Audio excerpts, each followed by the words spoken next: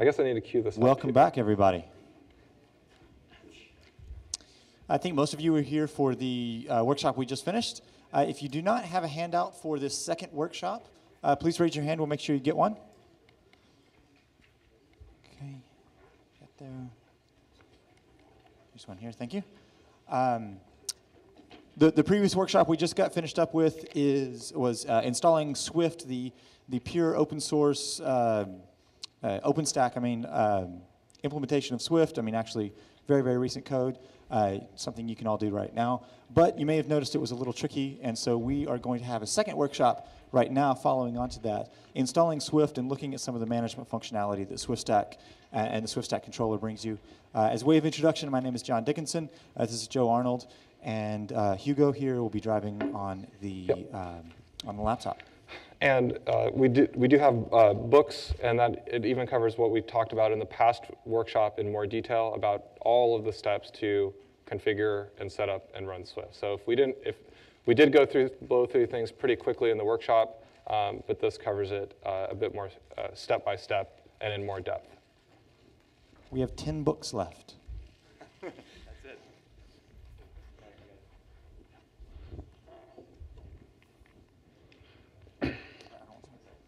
Okay, so in this workshop, we're gonna walk through the process of setting up Swift using some deployment automation with SwiftStack. So there's a couple of things on the handout. First is a new rack space instance. Again, they didn't like us creating a lot of EBS or block volumes on their environment, but there's a unique one on every single handout with a sticker there. There's also a login for, and Hugo will show it, for the platform.swiftstack.com. So we've created temporary accounts right now for that you can use to log into the platform.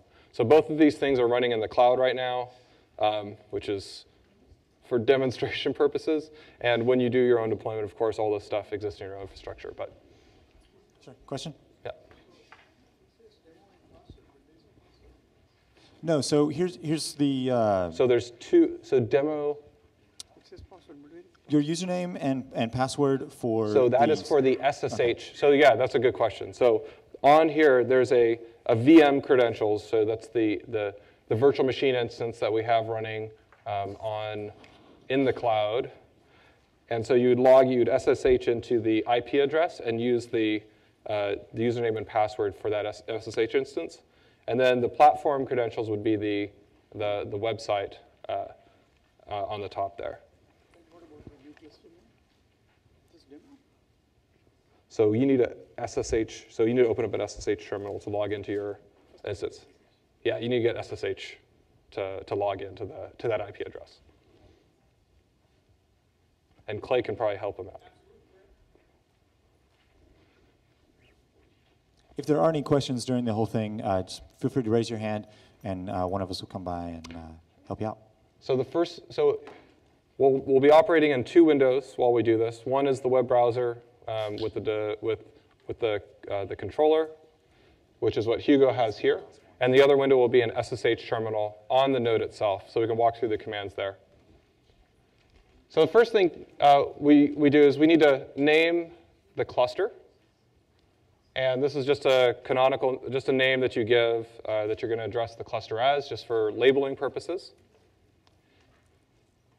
And then there's an option for a load balancer. Well, we're only going to be using one instance here, so leave it unchecked. And if you check this box, what happens is you would put in a virtual IP that you have that can be used by that is on the same subnet as all of the nodes in the cluster. In this example, what we're going to do is we're going to put the IP address of the virtual machine instance that we have. It's on the front sticker on the bottom, and that's the IP address that you'll want to put in there. And what this is going to be used for is it's going to be included in the authentication. So when an authentication response gets handed back, that it knows what IP should be used in there. Yeah, so do not check the load balancer here. So then the next one, it would be a host name and an environment where you would have DNS configured to map to a virtual IP. That's the host name that you'd put in here. And those are the cluster configuration settings. Yeah, you can put any name you want. No, yeah, just call it whatever you want. Yep. In the name at the top, yeah. Not in the host name. Not in the host name. Yeah, don't leave the host name blank. Yeah, leave the host name blank in this example because we haven't set up DNS for any of these environments.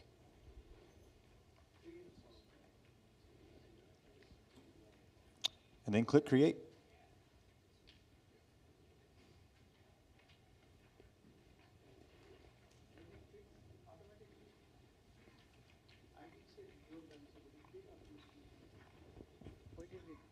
Yeah, uncheck the load balancer and then hit save. Yeah.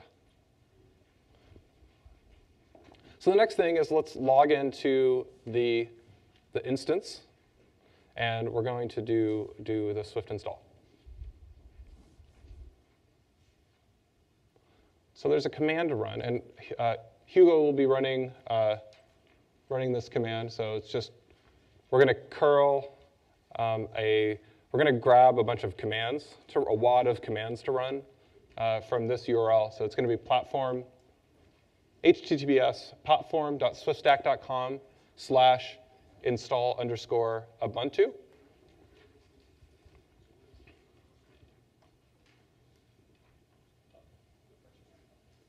And that's just going to spit out a bunch of commands. And we're just going to do this so we can see what's happening. You can pipe this into bash if you really trust us. But as administrators, I wouldn't recommend trusting anyone all that much. So spit them out, and you can see what we're actually going to run. And then we can pipe it to bash and execute them all. Now, if you're running CentOS or Red Hat, then this Ubuntu gets replaced with that operating system. We don't support SUSE, no. So Red Hat, CentOS, and Ubuntu are the three that are supported.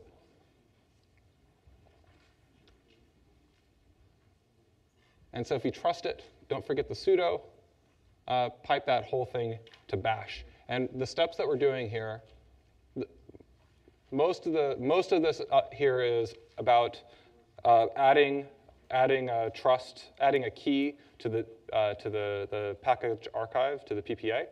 So that's mostly what the first few commands are doing. And then the next, we are doing an apt-get install. And after that apt-get install happens, we're registering this node or this environment with the platform, into the controller. And the controller is going to phone home and give us back a URL of a unique identifier for that node. And so that's the steps that's happening here. I'll illustrate it a little bit better here.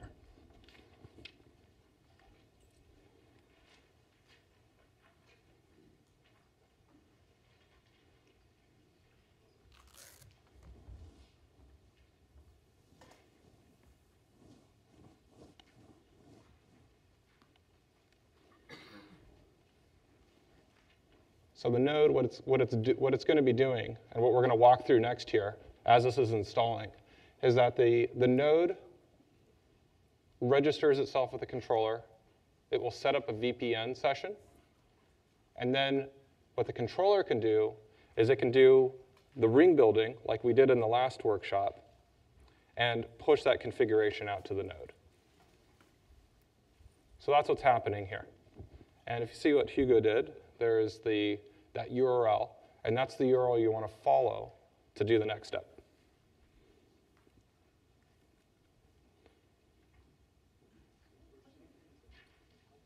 Tell me.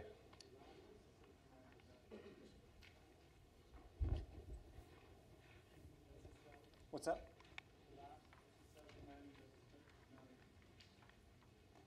The ssclean URL? Oh, it's saying it's not found?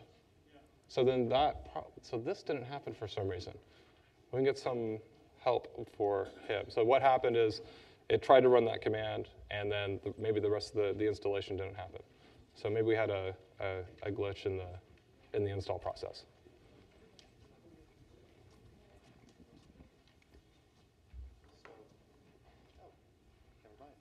Did it work? Okay, cool. Yeah, so you follow that. And this is what you'll see. And eventually it should turn green. Yep, and so it's going. Yep, it's sitting there. It's timed out. It takes a while to establish a VPN session between 2 points. So that's what it's doing, and eventually you should see something green happen.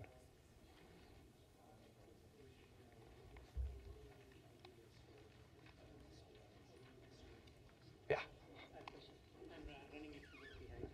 How do I get to VM? I just get this step. Oh, yeah. So log in right here. First page. Yeah. So log into that there's a sticker on the front page.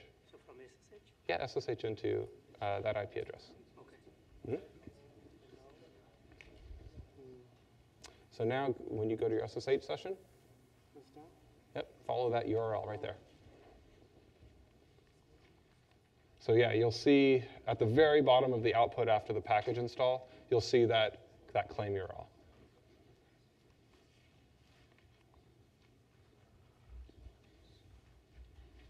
How many people have gotten to this step? Awesome. Great.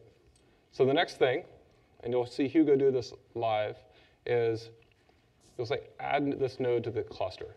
And there's a few drop-downs here that'll say which cluster do you want. There's only one. It'll be the cluster that you just created. Zone, new zone, since there's no devices yet. But when you're adding new devices, you'll be able to say, this device lives in this zone. And shortly we'll have region. That just got added for Grizzly, so that's coming up soon. And then there's two interfaces. In Swift, we didn't talk about this in the previous one, but it's worth talking about here. There's a front-facing network which the clients interact with the proxy servers. And that's what we call the front-facing network.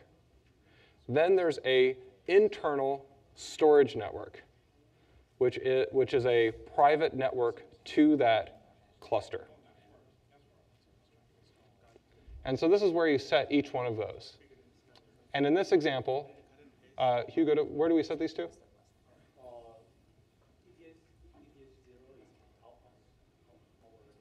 And do they both get set to the same thing, or do we set?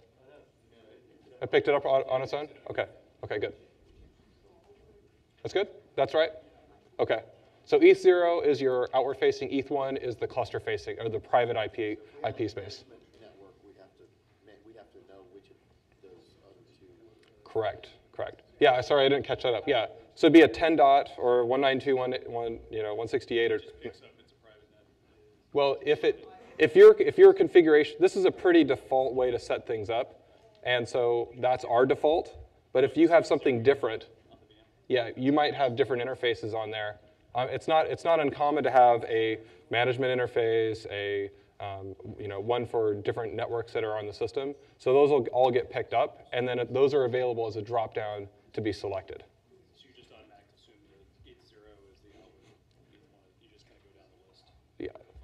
For default, we assume, yeah, correct. ETH1 is the public-facing one.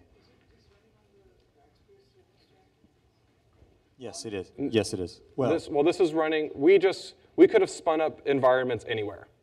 We just happened to do it at Rackspace. We could have done this on EC2, HP Cloud. It didn't really. It was arbitrary where we spun it up. So yeah. Below this admin cluster, there's some more, boxes and stuff like that. What should we do with those? Yeah, Hugo, do you want to scroll down a little bit? So this is what if you were creating for convenience. If you wanted to add this node to a new cluster, then you would put in the new cluster there and create the cluster. That's all. Just leave the blank and then do the add node to cluster. Yeah, leave that blank below, and click add node to cluster. So that's the next thing you want to do, Hugo. Yeah. This is using only one node, right? Yeah. So Yeah. you have minimum 3 node requirement, or is it just No, yeah, that's another good question. So it goes down to how the data placement happens in Swift. Repeat the question, We're just please. going to uniquely place data across the 3 drives we have, and there's no minimum requirement in Swift. Oh yeah, the question was, hey, we're just installing on 1 node. Don't you require 3 nodes? And the answer is, well, to have durability, the minimum requirement is to have at least 3 drives. It's very nice to have more durability by having more nodes, but it's not necessarily a requirement. And that's what we're doing here, just because we're not wanting to spin up a bunch of instances for all the workshop here. Yeah.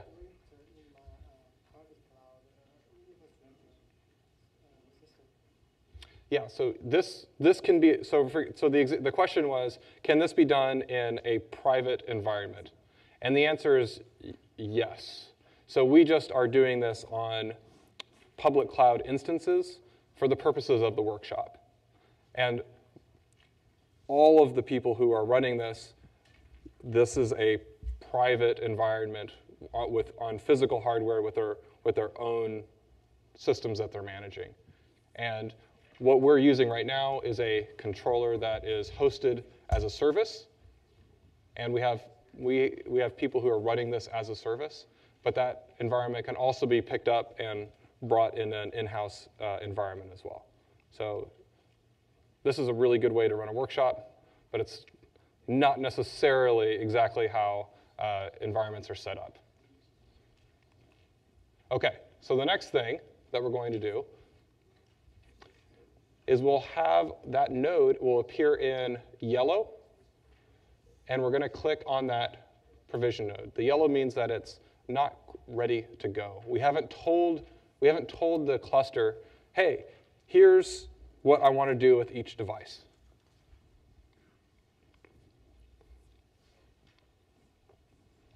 Do you want to do this one? Yeah. In this case, now you need to tell the controller, here's what we need to do with this server.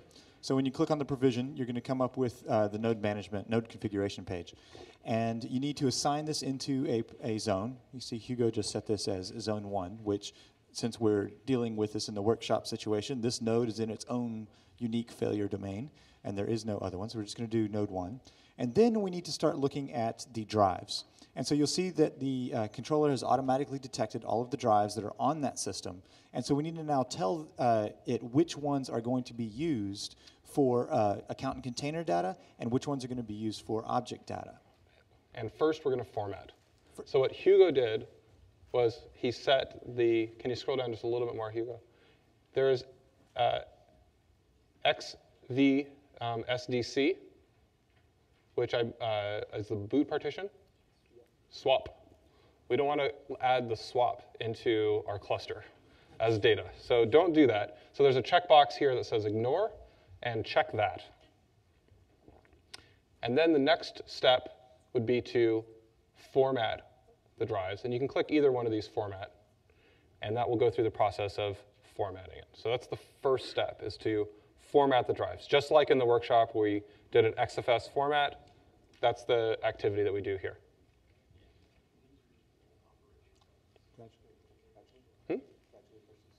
Yeah, so now go for it. Okay. Yeah. So notice that there are 2 options here. You can add these drives as new drives either immediately, right now, or over time in a gradual sense. And the difference here, if you remember back from the first workshop, if you were here, it is how we add in the nodes into the cluster. So if we add them all at once, what this means is this data is immediately available to the cluster, but you're going to have potentially essentially a replication storm as all of the data is rebalanced out to immediately try to fill up this new thing. Most of the time, especially in production clusters that have customers interacting with them right now, you don't want to do that because that's going to potentially adversely impact your actual customer traffic. And you don't want simply a standard operational procedure to negatively impact your uptime or your SLAs or things like that you have with your customers. So in that case, what we have here is the option to automatically add it gradually. And if you remember from the first workshop, each node within Swift has the concept of a wait. And this weight is basically how much data relative to the other drives it's going to be getting of the overall data capacity. And so behind the scenes, the add gradually will be used for setting it to a small weight and making sure things are rebalanced and migrated appropriately. Then it increments it by a small amount and continues to do so, allowing you to smooth out that data migration within your cluster over a period of time so that you don't have to worry about saturating your network, you don't have to worry about adversely impacting your clients or anything like that. So also, the other thing you can do is if you notice a drive or a node wigging out and throwing out some errors and you want to decom it, what you can do is you can click remove gradually. And yeah, it may be limping along, but you can just seep that data out over the course of a few days and then swap it out. So that's the other thing that's pretty useful here. And this becomes exceptionally useful when you start dealing with larger nodes which have 24, 36, 48 3T drives behind them. You need to drain those things gradually so you can decommission hardware as you need to gradually. So what defines gradually? Gradually, over in our case is... We do 2 terabytes an hour by default. Okay, so it's a fixed rate. We do a fixed rate right now. So there's enhancements there that we can make it more dynamic, like more aggressive at night, for example. Yeah, based on utilization. Yeah, correct. So where's the proxy server? Where's the proxy server running? In this case, the proxy server is running on all of these nodes as well. So you've got the storage servers and you've got the proxy servers all running at the same point. And in this particular case for this workshop, it's one node. Everything's running everywhere. And go ahead.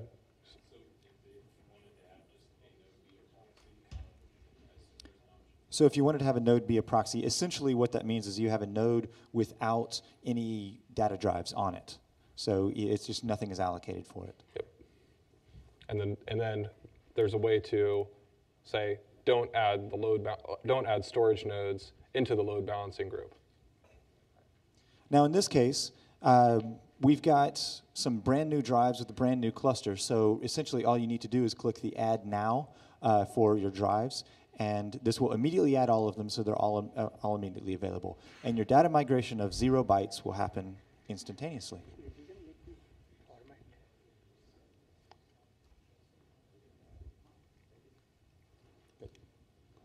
And now we're good to go. So you'll see that once you do that, the status changes to in use on, and you see it's in the orange box here on the screen. And so these drives are ready to be used. Oh, here you go.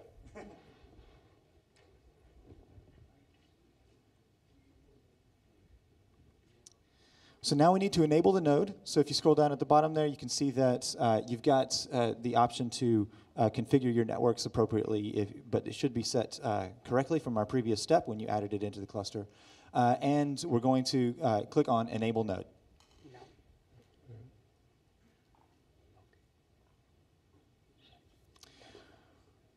So now if you can, hang on just a second, Hugo. Okay, so once you do that, you're going to come back and you're going to see that the node has been enabled. Instead of being yellow, it is now green, and so you can see that this node is ready to be used. But we're not quite ready yet because we've got some other interesting things we're going to enable for the entire cluster. So to start with, we're first going to enable some different middleware. So we'll give you just a nice, easy point-and-click interface to enable or disable middleware. Yep. So at the bottom there, you can click on the Enable Middleware button. And that'll get you to this screen here. So in this case, for the purposes of this workshop today, I want you to click on 3 of them. You want to enable the Swift Web Console, temp URL, and form post. And what this is going to allow us to do a little bit later is actually browse the contents of the Swift cluster from the Swift cluster itself with the Web Console, and also upload and download data through that Web Console. So once those are done, let's make sure. Is everybody done? Yeah, so there's, just to walk through it really quickly here, there's a few things that you can enable. There's actually, there's a bunch of different authentication set up on here. So we have Keystone Auth. So that is used for if you have a Keystone system already set up, what you can do, and click on that Hugo really quick. Yeah, on Keystone, you can enter in information about your Keystone setup And in that way, you can use that keystone system to authenticate and then carry that token that it's going to give you and hand it to the Swift cluster. And then the authorization will happen when this is enabled. What's the difference between Keystone On and Keystone Off So they're two complementary pieces. You need to do both of them, actually. It happens to be they're implemented on the back end, and so that's exposed there right now. Yeah. But they're part of this. They're two halves of the same coin. I don't see temp off in there. Correct. So Correct. temp auth it ships with Swift. It's temporary. It's useful for purposes of doing development work. However, there's a few downsides that it's worth pointing out. One is that the passwords, the keys are stored in plain text. And then because where it's configured is in the swift.conf file, that means you need to issue a proxy restart to have new accounts take hold. So those are the two caveats of using temp-auth. The pros are if you don't have a lot of dynamism in how many accounts you have on the system, it's really fast. So how do you decide which things are managed through available Swift middleware versus which things aren't? I mean, How did we decide? We picked a set of defaults that we knew our customers were going to be successful at, and even here we only recently added Keystone, because the Grizzly support for it is good, and it's ready for production now. Can I also use this for just the local storage, or can I use this as a block storage also? So Swift, we probably should have baselined, and the question is this block storage too? And I guess I should have baselined both this session and this session on Swift is an object storage system. And that's all it does, and it does it exceptionally well, and that's what it's focused on. And so we're trying to represent and store objects really, really well, and do so in a way that is highly available, very durable, and can support many, many transactions happening all on the same system. Because with the OpenStack, when I see the manual, they show some of this community that use this both, like restore everything. Right. So the comment is that there's within OpenStack there's a lot of documentation that has to do with this kind of storage and other things. And generally, my answer is that yes, we've got a broad suite of products and projects within the OpenStack ecosystem, all of which are solving particular use cases. Swift is solving the object storage use case and is different from, say, Cinder, which is focused on block storage and storage for compute. So the next thing is what we're going to do is so kind of tying into the account creation. We put a web UI for account creation here. And so when you go back to the cluster manage page, you can go ahead, Hugo, click on the manage storage accounts. Yep. And so that's what we'll be doing next. And here, create a username, create a password, and that will get put, when we click the next step, that'll get pushed out to the cluster. So we'll add an account here.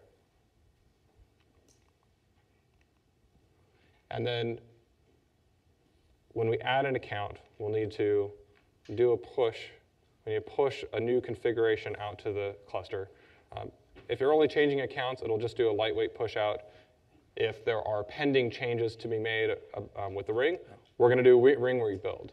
And so push the button, and we're going to build a ring, or the platform's going to build a ring and push that configuration out to that node. And this takes a few minutes because we're doing a much bigger ring than we did in the previous workshop. We actually sized that down so it would go fast. The part power that we set by default is 18, and it's a configurable setting on a cluster. So if we're doing installs, then we can tune that. 2 to the 18th is the number of partitions that will be created in this example. So are people waiting now? They've clicked push configs, and you've got the blue box on your screen. You're waiting for that to be wait for that to be pushed. If there's, okay, Oh, so all right. So we got some people who've already awesome. already finished. So if deploying. anybody has any problems at this point, Okay, just good. go ahead and raise your hand, please. Martin's got you. Yeah, you can log into the node and you can tail. So there's going to be a few logs that you can look at. There's going to be the Swift log. So where's Daryl? Daryl, var log Swift. All log, right? Var log Swift all log, which will show what's happening on Swift. And then because you haven't done anything yet, and if you want to see what's happening, the communication, that's going to be opt ss log the SS node var log ssnode.log. And there you'll see the interactions happening between the controller and the cluster. When you're, if you're wanting to log in directly to your machine, you can use the credentials on your workshop. But yes, the credentials that you created in the controller are what you use for communicating with your Swift cluster. Which is soon as we're going to do that as soon as we've got people with the configuration push. Yes. How long is it supposed to take? Well, we're all doing it all at once. So what's happening on this particular controller is we have set up a thread pool, and each one has a core and is taking each one in turn. So we have some lucky people up in the front, and as the pool gets worked through, and I think we're running 16, how many are running, Daryl? 8. So be patient. So it'll get through. Daryl's watching them go through right now. But what's happening is in queue, a new ring is getting built based on the information that you told it to do, plus what we read in about the node. We've formatted the devices. We've given each device a unique label using a UUID. And now a ring's being built, and we're pushing the configuration out. And so if you put add gradually, we got another winner over here. If you put add gradually, it would have built a partially weighted ring for those devices. And then on schedule, every hour, a new ring would be built where the weight on each device increases a little bit more, and then that ring will get pushed out.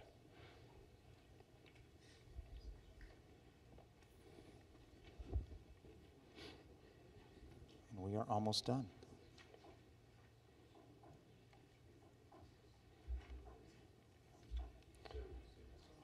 If you want to run the management part in-house, you want to do it hosted, each node I add is going to create a VPN tunnel out to you guys. Correct. So each node establishes its own VPN credentials. So back to this picture over here. The node doesn't need to open up any ports to talk to the controller. It is initiating the session from the node out to the controller that's supposed to manage it. And then we use 0MQ to establish a message bus between the node and the controller. And then that's what commands are sent over. So when a new ring is available, it'll say, go fetch a new ring. Here's its location. It will pull down the ring, and then that ring will be checksum to ensure it's consistent across all of the nodes, and then we'll stage it and then flop over to that new ring.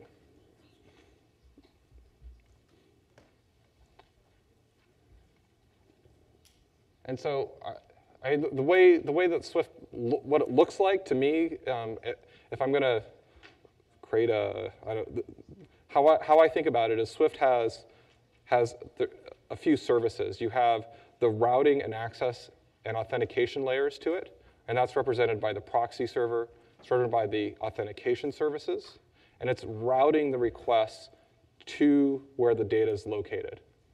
And then below that we have storage intelligence, I don't know what to call it, but something that is, each node has certain behaviors, and the ring provides the roadmap of how to behave and how to replicate data around and how consistency checking is happening, how replication works.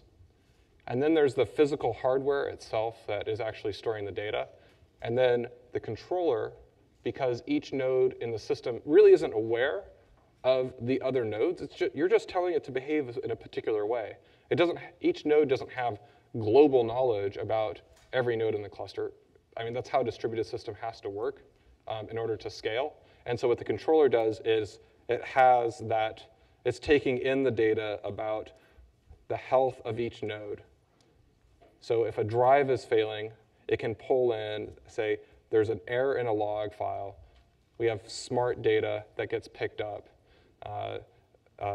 If the disk becomes unmounted, all of those are signals that something's up with the drive, and then that will get picked up and converted into an alert.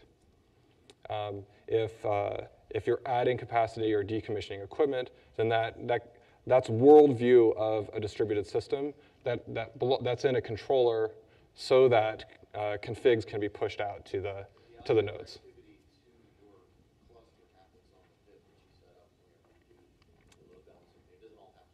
Oh yeah. So the only thing that the controller is all out of band, right? So it's only getting a tiny trickle.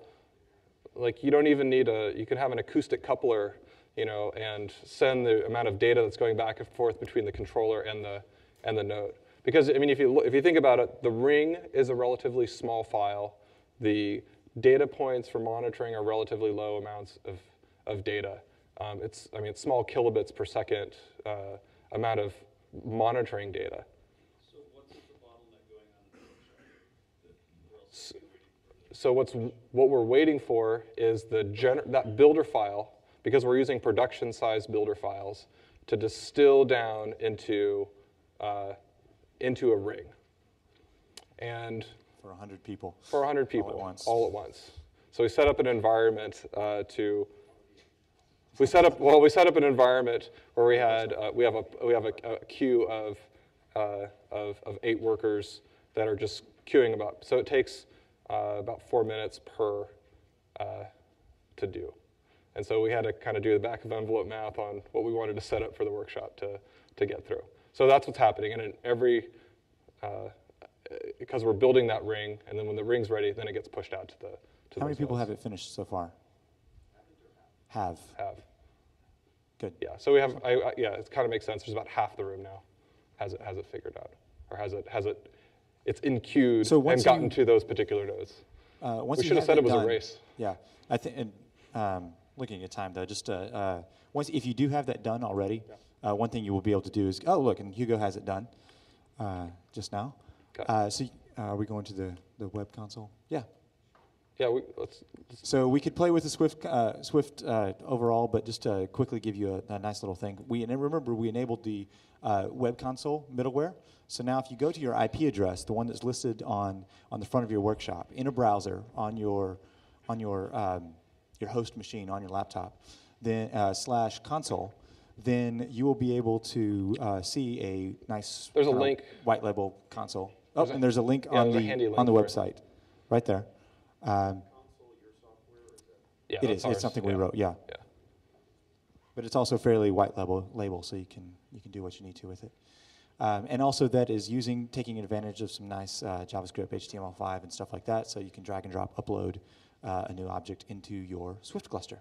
Yeah. So all those features. Go ahead, sir, with the question.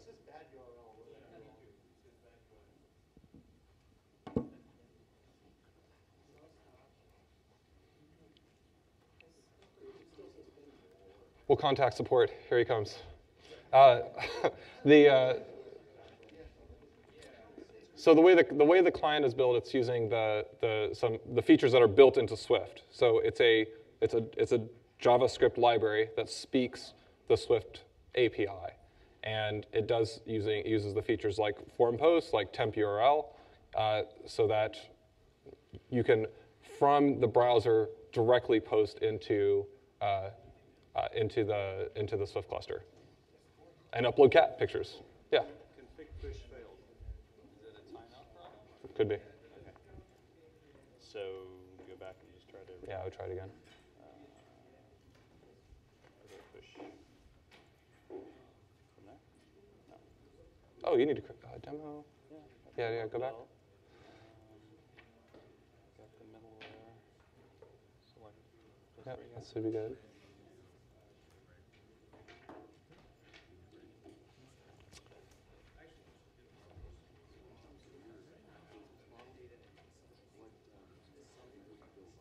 Yeah, we build by the, yeah, let's talk after the workshop on this.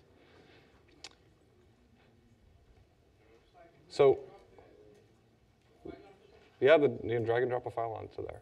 So it looks like we're going to be heading up into the time limits here. And we're about 5 minutes over already? Oh, into a break. Okay. So what we're going to do is we're going to thank you and end the workshop here. And then if you have further questions, what we'll be is here as long as we can. But I think there's going to be another workshop coming in, so we'll filter out into the hallway and answer any other questions that you may have. Okay, and one last point. We have, I think it looks like 5 or 6 books up here, and we have some T-shirts by the door. Not enough for everybody, but just first come, first serve. So sorry, guys, sitting over here. Congratulations over here. Thank you very much. Thank you very much. All right.